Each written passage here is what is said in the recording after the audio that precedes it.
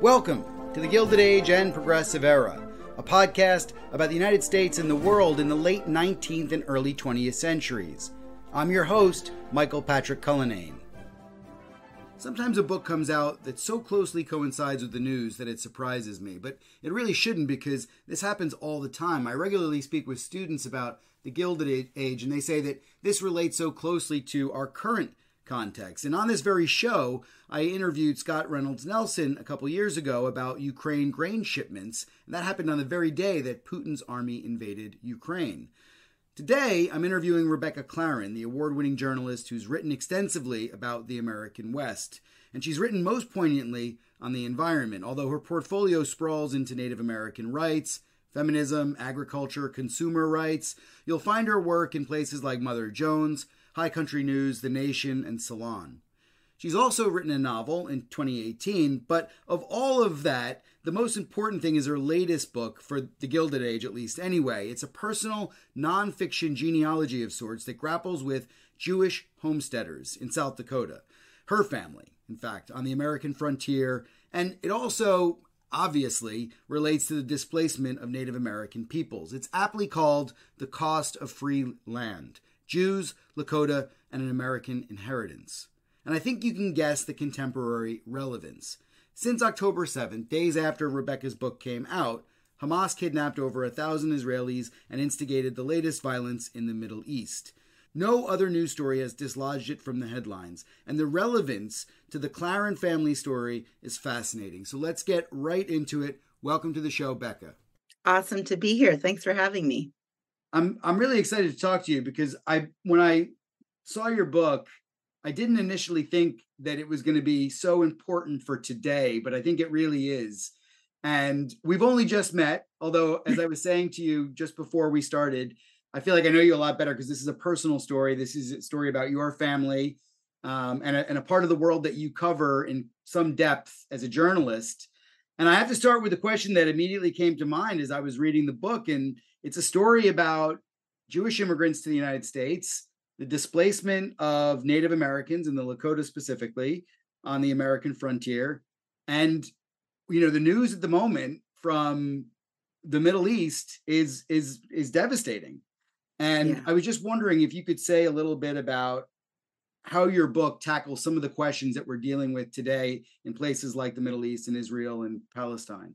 I love that this is your first softball question. It's perfect. Let's get into it. I never do this, but I thought this is a question that we can't skirt, right? No, I mean, my book came out October 3rd, and I have done 22 events since then, and 21 of them have been since October 7th. So no, you're not the first person to ask this question. And I have to say, yeah, I hear you. I'm devastated, and I am angry and so many feelings. And I wish that my book I didn't write this book to be sort of a comparative study of Israel and America or the Middle East and America. And I do think the histories aren't perfectly the same, of course, at all, especially since so many Jews consider themselves native to Israel, which is a very big difference when we're talking about land and displacement. And there's no way any white person in America could say they were native to America. That said, the way there, of course, are rhymes and resonances between my book and what is happening. And a lot of people have been kindly writing to me and saying that my book even though my book is like what I would call it like the opposite of a beach read. I mean, I think there's two jokes in the whole thing, but like they're saying that it's fine. They're finding it uplifting to read at the moment. And I took me a long time to understand why. But what I think is that there might be two things. One, just the very fact that I, as a descendant of Jewish homesteaders, of Jewish and American immigrants, am grappling with this history in a really real way. I'm a journalist by training. I've been a reporter for 23 years. This is maybe one of the first times I'm really stepping into the story in a very direct way, which is a bit vulnerable and uncomfortable. as you can imagine, as a historian, and yet it felt very important to do. So there's real grappling with the past, and there's real engagement with what we do about it today. And we can get into that more if you want. And I think maybe that's why people are finding this book sort of a balm, is that there's an opportunity, hopefully in the future, for people that are involved in the conflict in the Middle East to sort of step towards repair, I hope. But what I also think is, and the other thing that I can't help but hear, I hear so much dehumanizing language coming out of both Hamas and the IDF. And it's so clear to me that that is the same exact kind of language that the United States used to describe Native Americans for centuries. And all that dehumanizing language gets used to commit murder, to kill people and justify that killing, or assimilating cultural genocide. And one of the things I take away from writing this book is that studying histories of oppression, studying the histories of each other in conflicts, is a tool for empathy. It's a tool to fight against that dehumanizing language and see each other as real humans that come from messy, contextual, nuanced places. So, I don't know if I'm answering your question, but I feel like that's what I have to share about it. And I also guess I'll say that I think in a more depressing vein, land, who has it and who doesn't, is a very primal human conflict. And it's the one, to me, that we have here in the world. And so in a very sad way, it feels like, okay, here we go again, fighting over land and all that comes with it. And it's awful, right? So It is, and I want to come back to that the role that we can play as writers in our contemporary context, because I think you end your book with a call to action, but I'm doing you a massive disservice by asking that question first. But I felt I had to, because it was like I wanted to get the elephant in the room, and everyone to see it before we kick off. But as I said, this is a personal story for you, and you write a prologue that sort of sets all this up. And I thought it would be good to allow you to make the case that you make in the prologue so eloquently. Tell us how you discovered your family history. I grew up hearing stories. My family are storytellers. They tell stories in a kind of bananas way. Many of them, every story is like, here's the thing I'm going to tell you, but let me take a left turn and then a really long right turn, and then they died. That's how most stories end. And one of the things you said in the book was that they laugh at times when it's not funny. It's like it's a really sour note in the story, and they're laughing out loud. And I think that was the Native American. Some of the Native Americans that you had met had done the same. Oh yeah, that felt very similar. I was at a family gathering, a Lakota family gathering, and everyone was laughing at this racist messaging, which I guess, and I was sort of struck by that. But I get it. I tend to personally laugh. I don't write this in the book, but I tend to laugh when things are really hard. I think it's coping. It's maybe inherited, intergenerational, a response to trauma. Anyway, so I grew up hearing stories about my ancestors on the South Dakota prairie, and I was always really, really intrigued and enthralled with these stories. I had an Uncle Louie who could stand on the back of a horse. I had a cousin who would clear a path of rattlesnakes between the claim shack and the outhouse every morning when he was 5. I had the greatest hit, the story that weirdly all the women like to tell is, in particular, and they call it a cute story. Do you want to hear a cute story? Is about my great-great-grandmother who would arm her daughters in the middle of winter in South Dakota, which was very cold.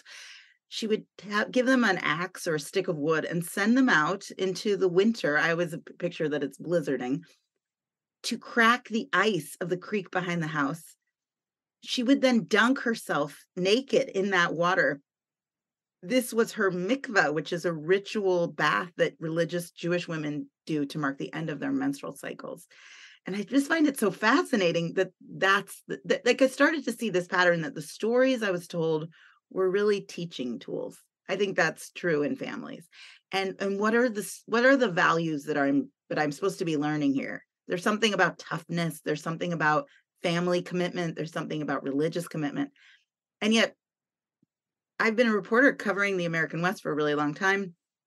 And I've written throughout that time about Native America. And I realized somewhat embarrassingly late in my career that, wait a minute, my family's land was very close to the Lakota's land. And in fact, had been Lakota land. Like, why didn't we have any stories about our Lakota neighbors? And so I finally got very curious about the white space around the edges of those stories. And I say this directly, maybe in the book, but what are the stories we tell? But what are the stories we don't tell? And why don't we tell those stories? Those are really the questions that propelled me to dig into my own family history in a deeper way. And I think one of the things that you do really well is you wind up weaving those two stories together through your own travels. But before we get to those, tell me about your family that comes from Eastern Europe. And let me get this right. I'm Sinekin. Is that how you say the last name? Sinekin. Okay. Tell me about the Sinekins, and let's talk about the push factors. What pushes them out of Eastern Europe? Yeah, I love that question.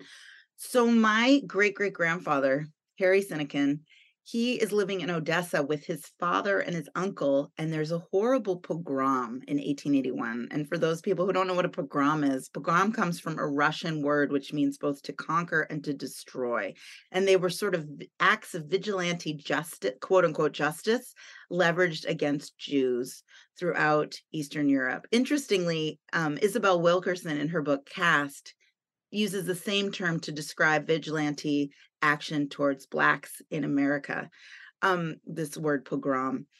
But anyway, my great-great-grandfather gets caught up in one of these pogroms. Caught up is sort of a weird term to use, to be honest, because that sounds so passive. But soldiers or Russian peasants, they storm his house where he is. He hides under the bed, but they break all the furniture, they break all the mirrors. They find my great-great-grandfather, they beat him, break every one of his ribs, leave him probably for dead, and they set fire to the house. He escapes somehow, but he told my great aunt, who's still alive, when she was a little girl, he put her on his lap and he's like, see this scar on my nose? That's from the pogrom that I was in. Heartwarming family story to share.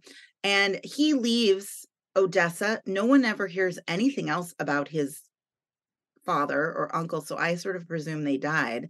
And he goes back to his mother. His parents had gotten divorced, weirdly, because his father wasn't religious enough or something. So anyway, she goes back to Kapulia, where his mother has remarried and has 3 new children. And Kapulia is in what is today Belarus, but it was in the time called the Pale of Settlement. They didn't call it a reservation. They called it the Pale of Settlement. This is an area where Jews were constrained, where Jews had to live. And they had very, there was a lot of economic oppressive conditions. So Jews couldn't own land. My great-great-grandfather was trained as a smith, but he's not allowed to join the gold or the silver guilds. He can't work with fancy metals as a Jew. He has to work with tin. Soldiers would routinely come through town and they had no barracks, so they would just stay with people. And the women were always worried they would be raped because that would happen. And Jewish young boys would be often conscripted to join the army. And the story is that Jews were always put at the very front of the wars, which was somewhat of a death sentence. So there was real physical fear, there was economic constraints.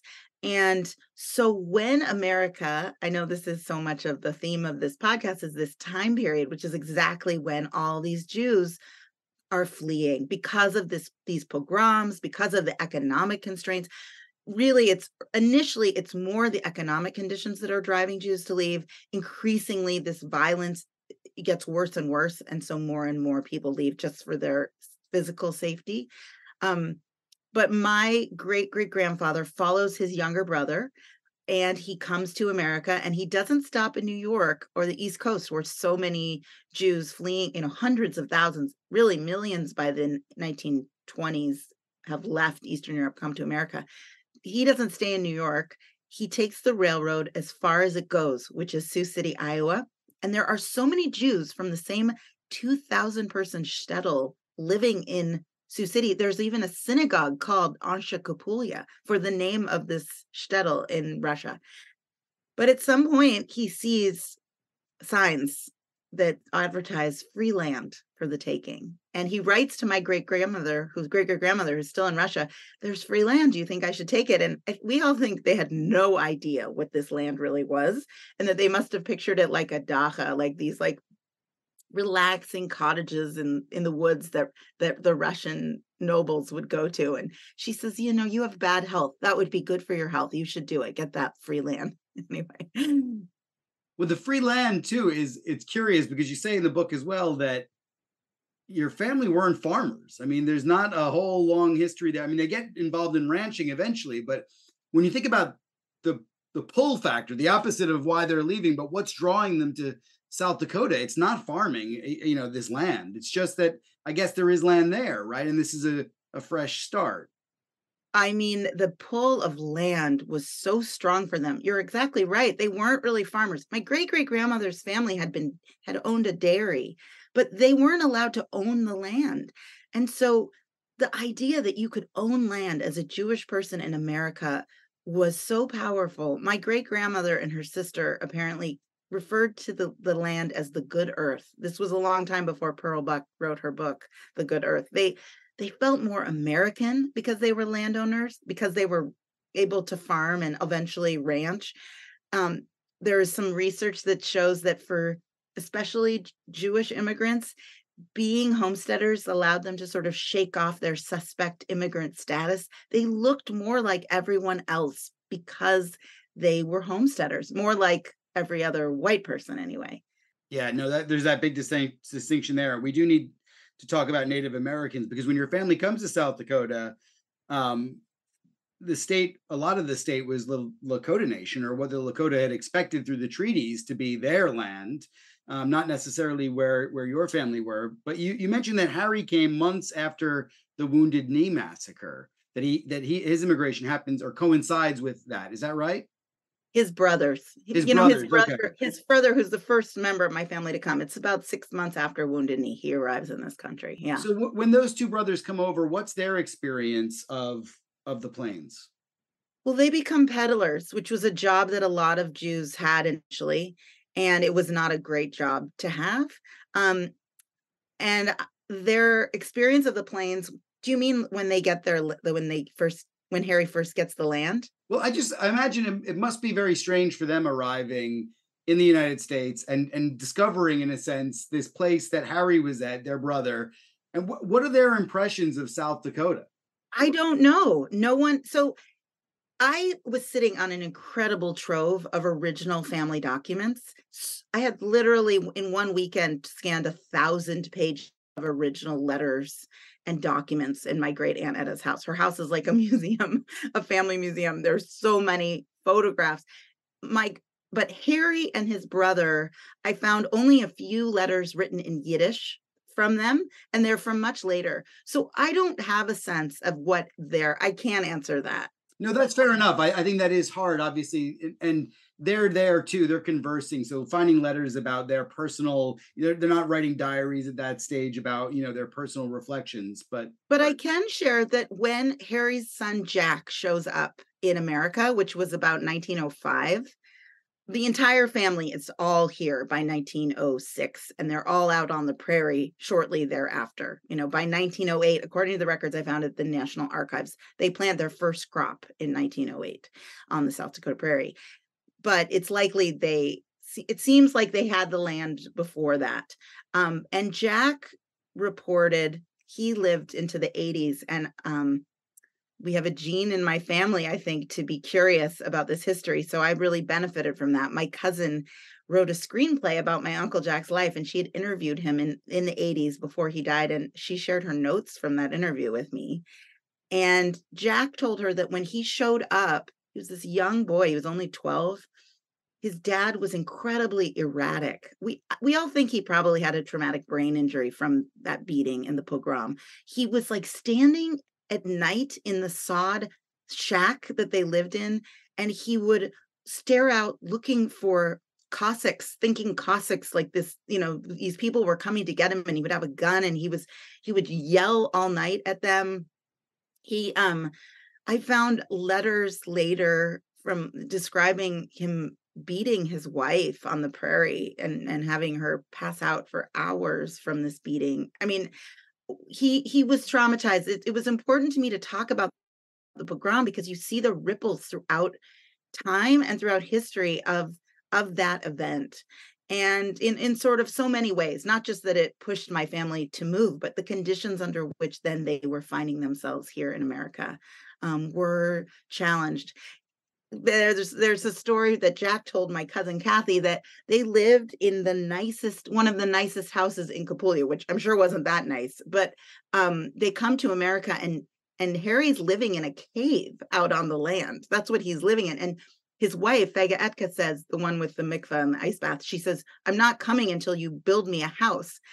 But when they get out there, it's not a house as she would have imagined. It's a sod house. So it's a house made from dirt and wood, and roots are sticking up out of it. And I can't imagine how dirty and smelly those things would have been.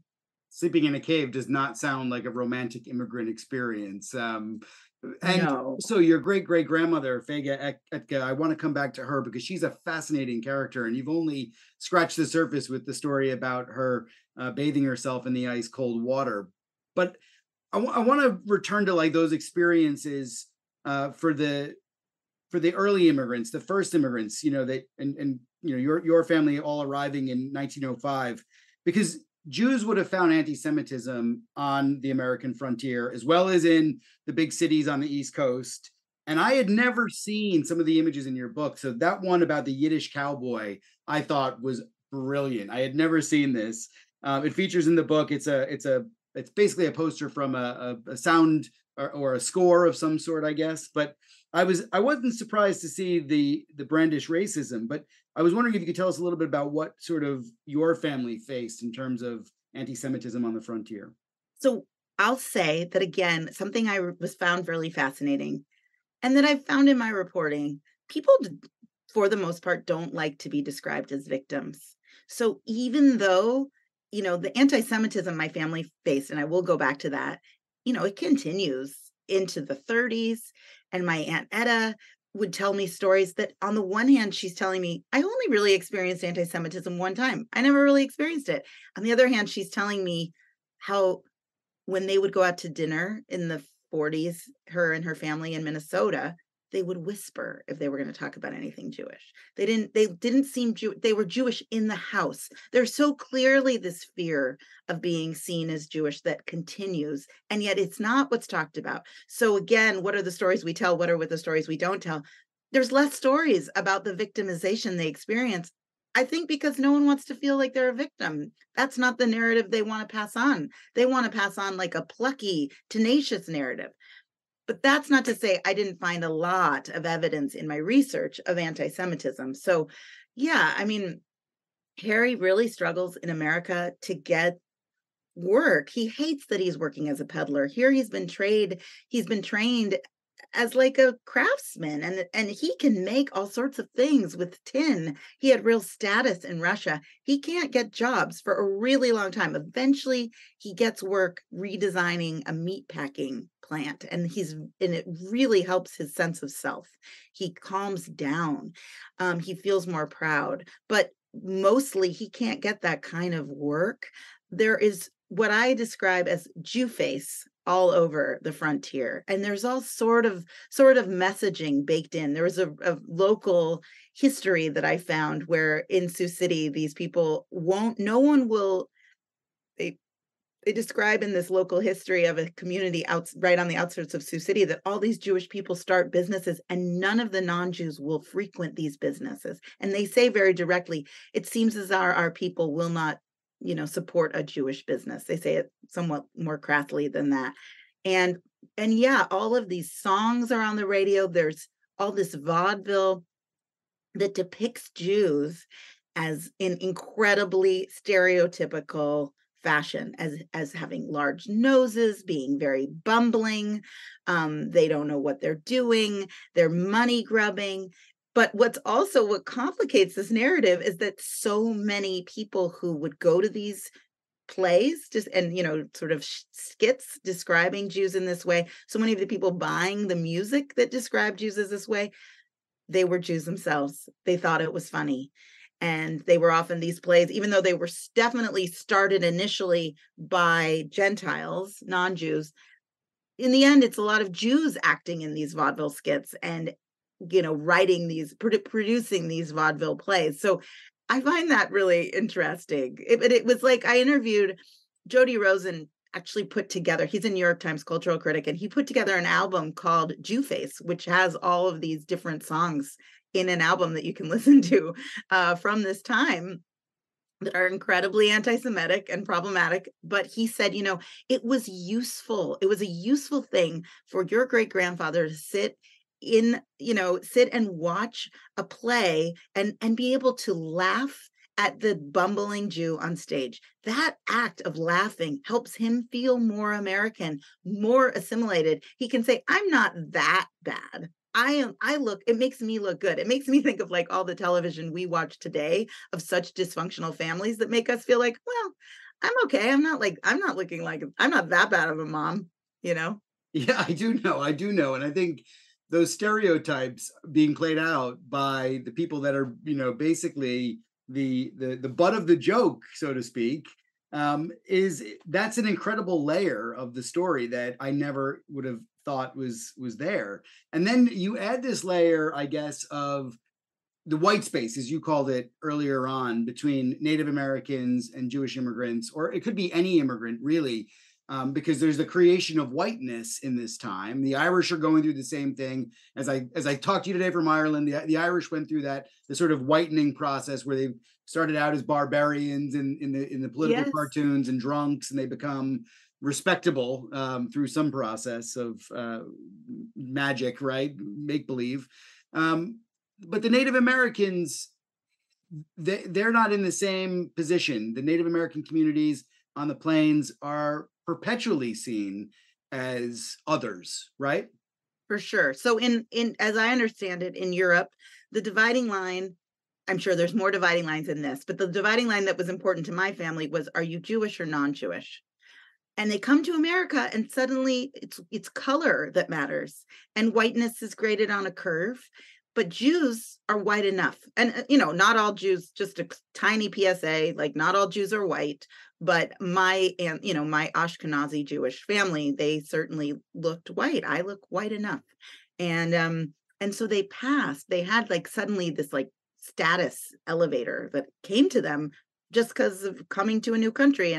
And yet Native people, even though their skin might have been the same color as my family's, they are not white. And they're at the same time that there's these Jew face shows that are all over, there's the Buffalo Bill show, which at the time was like, it was sort of the biggest spectacle, like the Super Bowl halftime show. It was analogous to that. And there was incredible stereotype and racism on display in these Buffalo Bill shows, where they would tour the country, they would tour the world actually, and they would depict frontier scenes, and they would show over and over again Native people as brutal, as needing to be squelched by the white man, and these kind of celebrations of what we would call today genocide of Native people.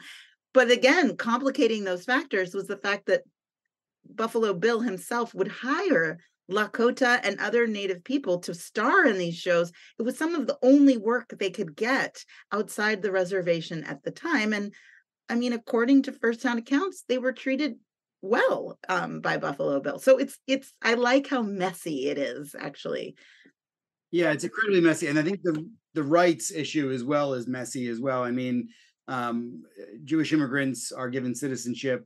Native Americans have to go through that process of becoming American through allotments and through the land, which is why I think your story is so important as well, is because it demonstrates the value of land. You become a homesteader, you become a citizen, and the same option is kind of available for Native Americans, but the hoops that they have to jump through are so different from others. I found a historian who works on Standing Rock helped me to know about this mini play that was written by the Department of the Interior in the 19 teens. I think it was like 1915 was written. And he he writes this play, a ritual called the Arrow for the Plow, in which Native people who are willing to get their land out of trust and put into private property where they have to start paying taxes on their land, they go through this ceremony where they have to give up their native name and take a white name. They literally put their hand on a plow at one point and they say, the I will become a white man, and the white man lives to work. It's so depressing. And then they're given their citizenship. There was this lure, like, if you will put your land in private property status, you get to be a citizen and have the rights that citizenship affords. But what the United States absolutely 100% knows when they're doing this, putting native land in private property, is that 80% of people whose land gets put in property quickly lose their land because they have no cultural experience with paying taxes, with what it means to, I mean, not that they don't know how to farm and take care of land. They 100% know how to do that. But they very quickly, for many reasons, they end up selling their land, and usually for pennies on the dollar, for far less than they would be getting if they were not native. And again, it's because some of them don't speak English. They're relying on other people to do the deals for them who aren't acting in their best interest. So, I mean, one of the things that I really liked about your writing as well is that you don't pull any punches here, which is, I think it's not only the sign of a really good investigative journalist, but I think it's also the sign of someone who's willing to kind of stand by their convictions and say it as they see it, which is not always the case in writing. But you called American expansion westward, obviously at the expense of indigenous peoples. You called it a Holocaust at several points in the book, and that's a pretty heavy and loaded word, especially for Jewish people the world over. And I think in academia, we dissect words all the time, and it's like not a problem to go through that process. But when you do it in the public sphere, it tends to be a little bit more problematic because I don't think people think about word meaning as frequently. But I just thought maybe you could tell us a little bit about why you decided to use the word and describe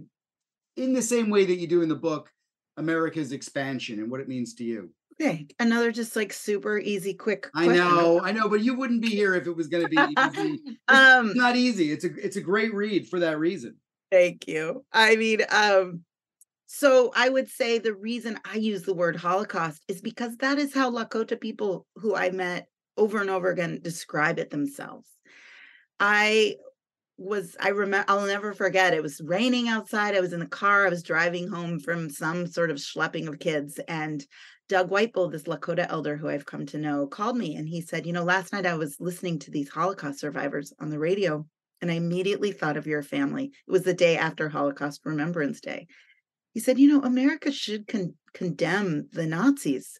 Why doesn't it condemn itself? We had a Holocaust here. It lasted 400 years and no one ever talks about it. And that's true. I had a really excellent education and I was obsessed with the Holocaust growing up. Now I have a kid who also is obsessed with the Holocaust. It's super unnerving. He wants me to read him from Anne Frank all the time. He's in 3rd grade. It's weird. But I was that same kid. And yet I never knew until Doug Whitebull told me that Native people consider this a Holocaust, that actually Hitler himself was inspired by America's treatment of Native people for how to treat Jews. So there was all these echoes that were really shocking to me. And I don't think, even though it's not the history we tell in schools, or it certainly wasn't the history I heard growing up, it's just what is when you read it. It was a clear effort by America that was justified legally with language in the newspapers to say, first of all, manifest destiny, which was the term used. It was coined by a newspaper man, and it was picked up and used by presidents and congressmen alike to justify the expansion of America across the land to say, if you are Christian and you are spreading Christianity, then you not only are justified, you're doing good by taking land from non-Christian people to overspread the continent, I think was the language that was used. And so for a long time, that gets used to just justify the direct killing of Indigenous peoples in America.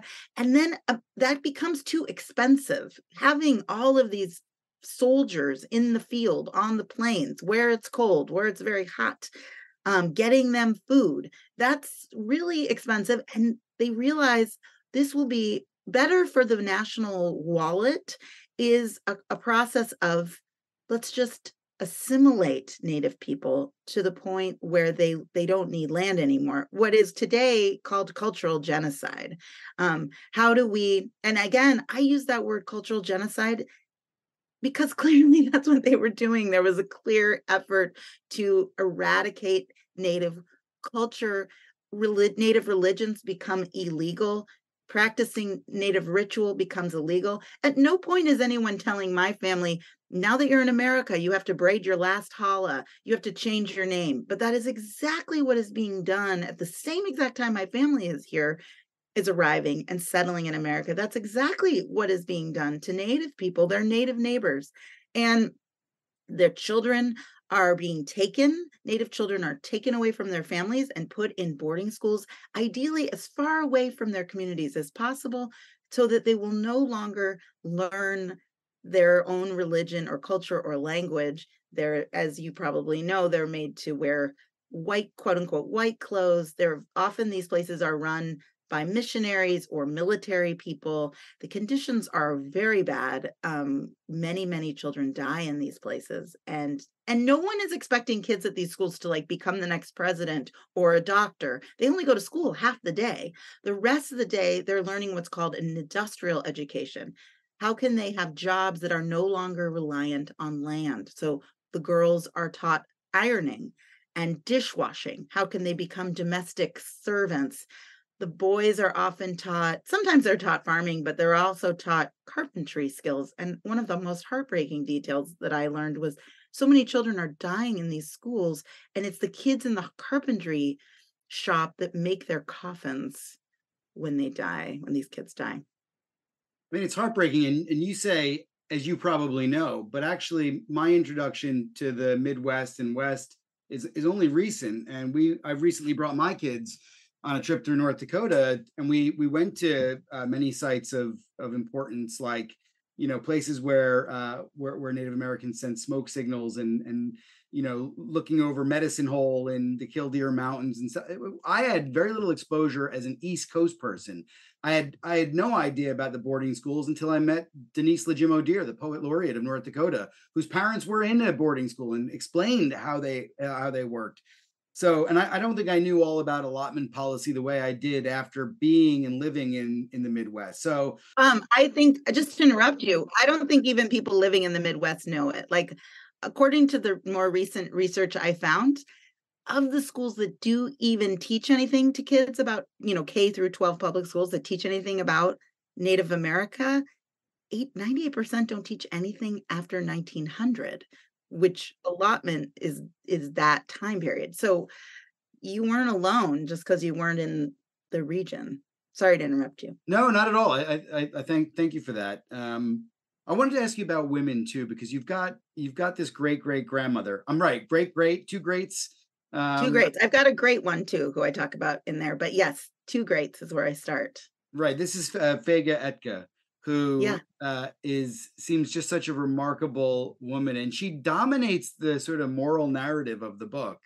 And I wonder if you could say a little bit more about her and about women on the frontier at this time, whether they be Jewish immigrants or immigrants generally, or Native American women, and their importance for how everything works.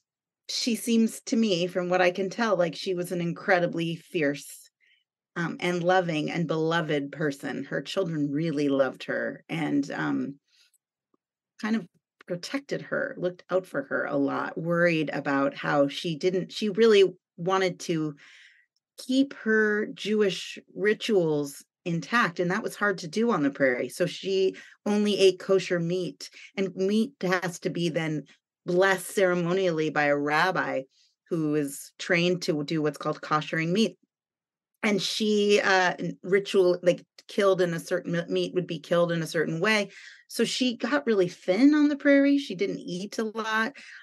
She was fighting with a kind of erratic husband a lot, but she seems like she was incredibly bright. She had been taught, unlike many Jewish women, she was taught school by her older brothers. She ran the business when they had a business back in Russia. She kept the books, and she was known as someone who was like, could do anything.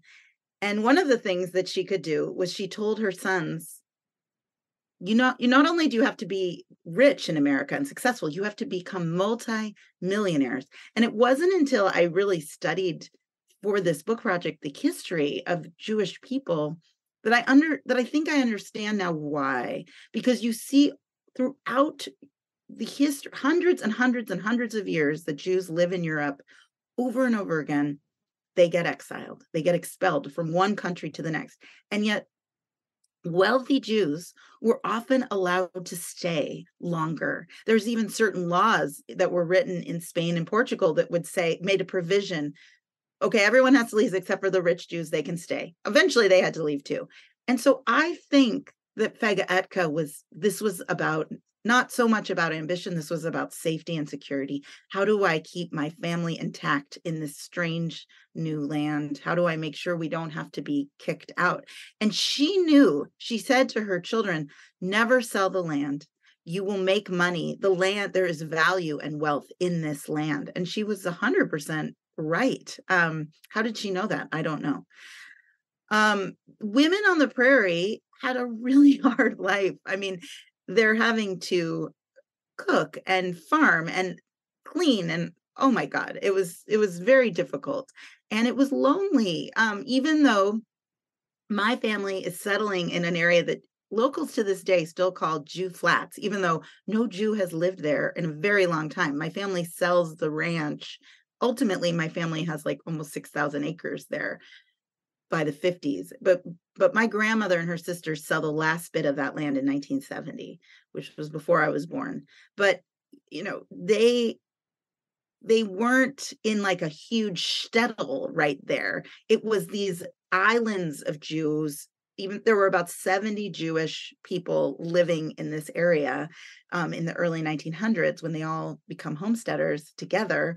But they're sometimes like a mile apart from each other, 2 miles apart. And the land, as you know, it goes straight up and then it goes straight down. It is not like they had cars and they were driving to each other's houses for tea. So it was a lonely, isolated life. Her daughter Rose wrote this 31-page letter to her nieces, including my grandmother that was kept and that I have now, describing life. What it was like, and it was so lonely. She was like a teenager on the prairie. It was very lonely, she said, and hard. Rose wanted to grow up and become a secretary, and that was not something that would be easy to learn how to do when you're on the prairie. But I think for women, there's a really wonderful book called Prairie Dogs Weren't Kosher that was written about Jewish homesteaders. And I would recommend it, about the lives of women there.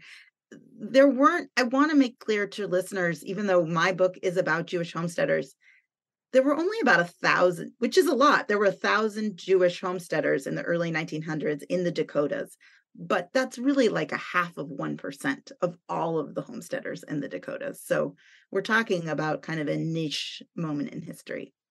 It's niche, but I think part of the reason that makes it so important and the way your book is written is that it transcends a lot of the major questions in the American experience, whether it be about race and religion, immigration, obviously the importance of land and economy. And speaking of economy as well, I mean, I know this show is about the Gilded Age and Progressive Era, but your family's history then moves on from homesteading to bigger and better prospects. I mean, in Lead and Deadwood, your family, Jake Cosberg, a top business person, and he has a tavern and a liquor business, and so there's the family develops whole new avenues of prominence in the area, right? Absolutely. But the land was part of that. I think that's important to point out. I pulled all the mortgages that my family took out on their land. I pulled all the deeds, I pulled all the mortgages. And I started to see this pattern when I compared it to what I was learning from old newspaper clippings and letters and journals, is they would take out a mortgage and then they would start a new business that wasn't reliant on land, or they would take out a mortgage and they would expand their land holdings, or they would take out a mortgage and they would keep the land on the prairie, but they would move. And so there is real value there. And one of the things, yes, my great grandfather, Jake Cosberg, who was not a Senecan. Well, he was kind of a Senecan. He was a cousin, which is very weird. But he ends up marrying Ruth Senecan. And those are my great grandparents, both of them homesteaders together on the prairie. But yeah, he goes to Deadwood and Lead, and he starts out as a gold miner, and he does not last long because, as he tells his daughter, my Aunt Etta, it was no place for a good Jewish boy to be deep underground. And he says to her, what did people want to spend their money on? They wanted wine and women, and I was not about to open a brothel. That's how he said it. And so he got into the liquor business, and he did incredibly well in the liquor business until prohibition comes into place. And South Dakota is one of the first states in the country to pass prohibition before it's a national law. And it's at that point that he and my great grandmother and my grandmother, who's a baby, moved to Minnesota, where prohibition isn't in place yet, and they have a new liquor store there until the national law comes into place.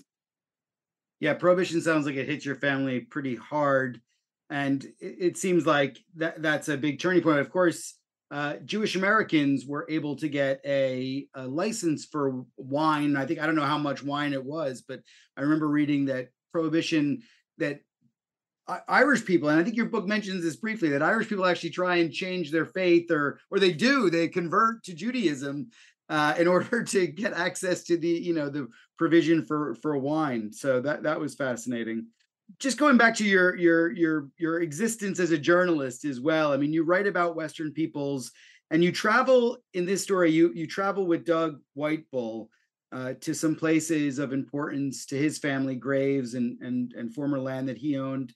And I know I've focused a lot on the early 20th century because that's what this podcast is all about. But how does the story of your family and the Whitebull families play out in the years after World War II and in the early 21st century?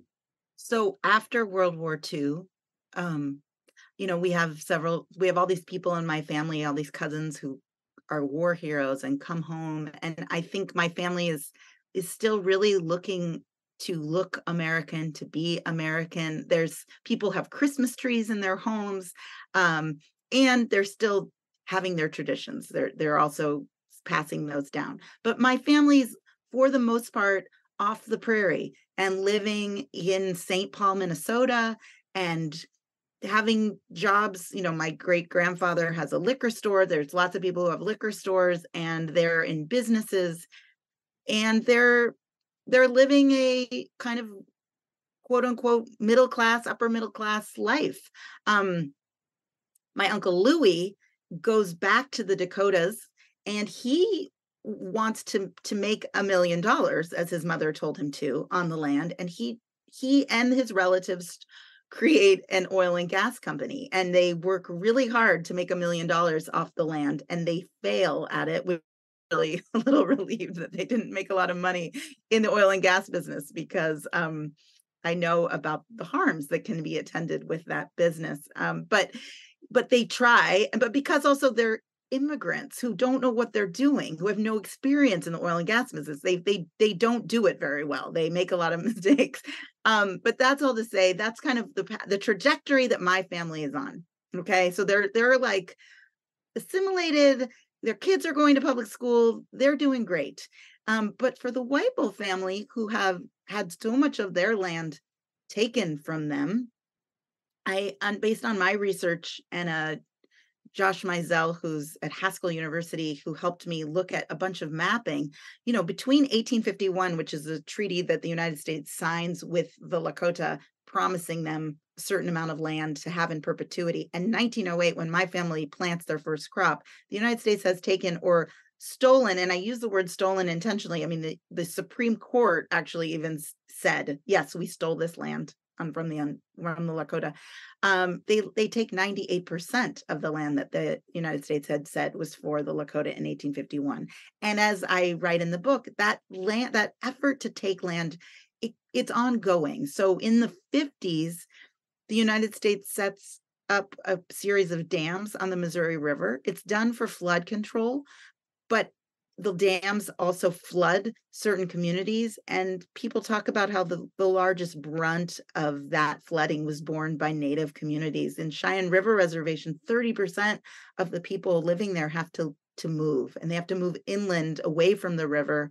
And for the very most of them, the land they get is never as good as the land they had along the river. And the Whipple family, that is certainly true. There is this wonderful line in a book from an elder who said, on the new land, even the jackrabbits out here have to pack their lunch. So Doug and his family, they once again have lost their land, and they're once again reestablishing themselves in a new place that's only, it's dozens of miles away from where they had been living. But once again, they're sort of starting over.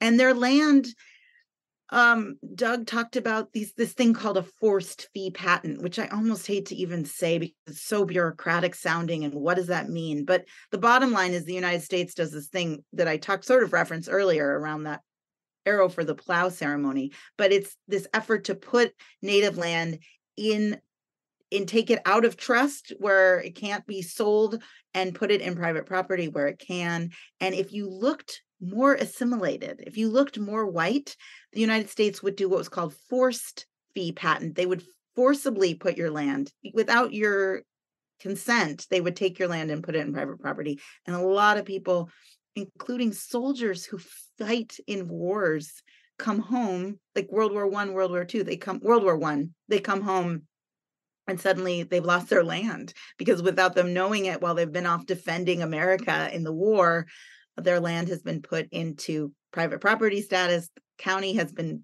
sending them tax bills. They haven't paid their tax bills because they've been fighting in the war, and the land's been taken away because they hadn't paid their taxes.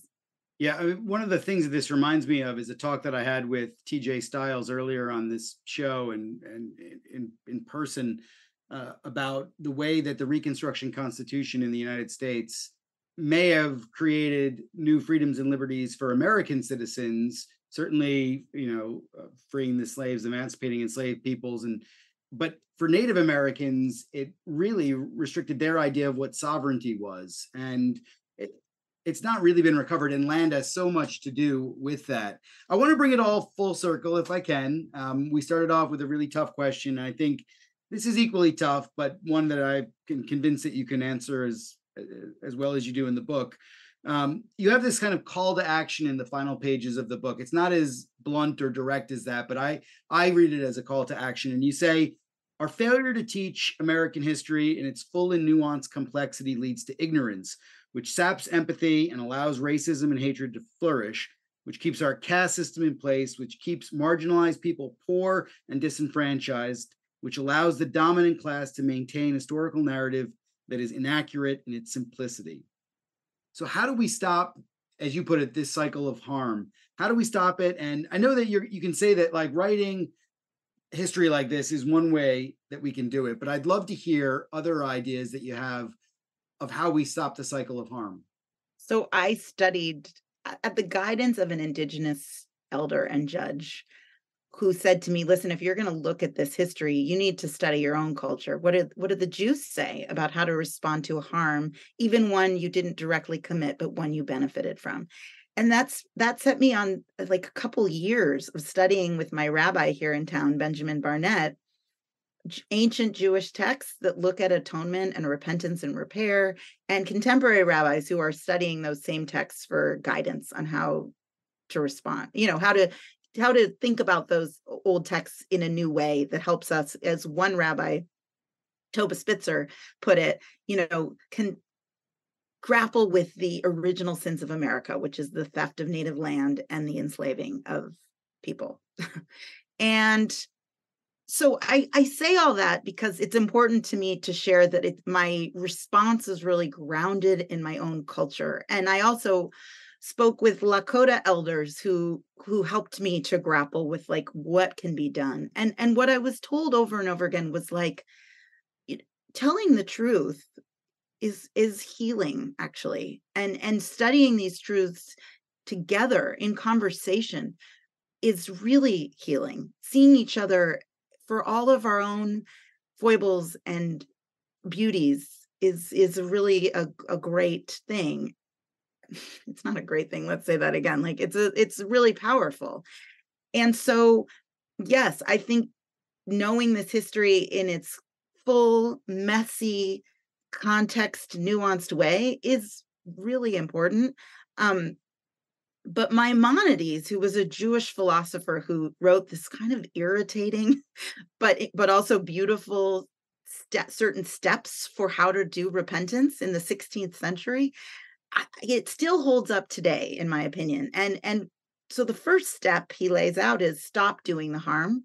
And I think you can argue that in America, we haven't really stopped harming Native people. There are so many Native people in America who live without really basic human rights. Who, of the 10 poorest counties in America, 4 of them are in the Dakotas on Lakota reservations.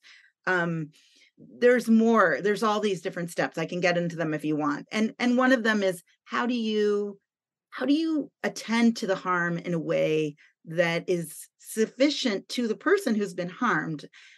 Obviously, a lot of Native people would like their land back, and there is this whole land back movement. My family doesn't have any land to give back anymore. So what are we supposed to do? And I hate to sort of center the work of my family, but because there are a lot of examples out there of ways that the communities at the local level are starting to grapple with, are starting to think about this and starting to put action behind words. I don't know if this happens where you live, but in the West, there's all these land acknowledgements. I mean, my God, before my goddaughter's like dance performances, there's an acknowledgement of the land that, right? But that can feel to me increasingly kind of just like woke signaling. Like, is that useful? And I'm increasingly curious about how do we make what Native people have called to me a gift? How do we not only acknowledge the land, but give a gift back? Because they say, we gave you that land. That was our gift. And so, I've wondered if my own synagogue, every time we do a land acknowledgement, can we put $5 in a jar and have a Native organization that we're partnering with that we give that money to? And I ended up following the guidance of Doug Whitebull and other elders, Lakota elders. I started a family fund that is housed at an Indigenous-led nonprofit that has been doing this work for 30 years. I think it's really important that as non-Indigenous people, we're not inventing the wheel here. We're just following the work and the guidance that's already happening that Native people are putting in place. But this Indian Land Tenure Foundation for 30 years has been helping Native nations recover their land. And as private land sales come up, they are buying land and holding it in trust, or the Native nation is holding it for their people. And they are working in the Black Hills, which for the Lakota is their spiritual home. It is how many Jews consider Israel as their spiritual home. And the United States stole that land. And that's the Supreme Court ruling I referenced earlier. The showed that the Black Hills were stolen, and the Supreme Court ruled, okay, we have to pay you for it. But the Lakota, who are among the poorest people in America, said, we don't want that money. We want the land. So my family, anyway, this is a long way to say one thing that my family's doing is donating to this fund that helps reclaim that land. It's called the Hey Sapa Land Recovery Fund. Anyone can donate to it. I've set our fundraising goal at $1.1 million, which is the amount, when adjusted for inflation, that my family received in mortgages on our free land, and that helped us build so much of our wealth. And I understand from your acknowledgments in the book that part of the whatever you receive is advances or royalties for the book will go towards either that fund, or I guess, is it another fund as well that you're contributing that? Well, I write in the acknowledgments that really the whole book could be seen as a land acknowledgement to the Lakota, but because my Indigenous friends have taught me that it's that these acknowledgments are best when having a little action behind them. Yeah, I've donated some money to this organization, the Intertribal Buffalo Council, which is helping to bring buffalo back to the Lakota, but also 80 or so other Indigenous nations throughout the Great Plains. And I also acknowledge in the book the people in Oregon on whose land I live and whose land where I wrote most of the book. And so I also donated some money to Seeding Justice, which is an Indigenous-led nonprofit here in town, which helps support the work of all of the Native nations here in Oregon. I think it's important for listeners to hear about this too, because this is not, I mean, you mentioned land acknowledgements, and there is signaling or virtue signaling, as they say, right? But your work has got real action behind it. I find you to be an inspiring journalist and an inspiring writer, because obviously we all have these personal stories. My family are Italian immigrants. Most Americans have stories like this, and the way they interconnect with others is it's an important, and as you point out, powerful way of not only understanding our past, but possibly our future as well, and how we get on with each other in the 21st century. So it gives me great hope, your book, that there's a brighter future ahead of us. And so for that, thanks very much. Oh, thank you so much. That really means a lot. And it's been really fun talking to you. Thanks for having me. Well, that's all we have time for. Thanks for listening. You can follow the Gilded Age and Progressive Era on Twitter or on my website, michaelpatrickcullinane.com. Please consider subscribing or reviewing the podcast wherever you listen, because it really makes a big difference and helps direct others to the show. I hope you'll join me again for the next episode.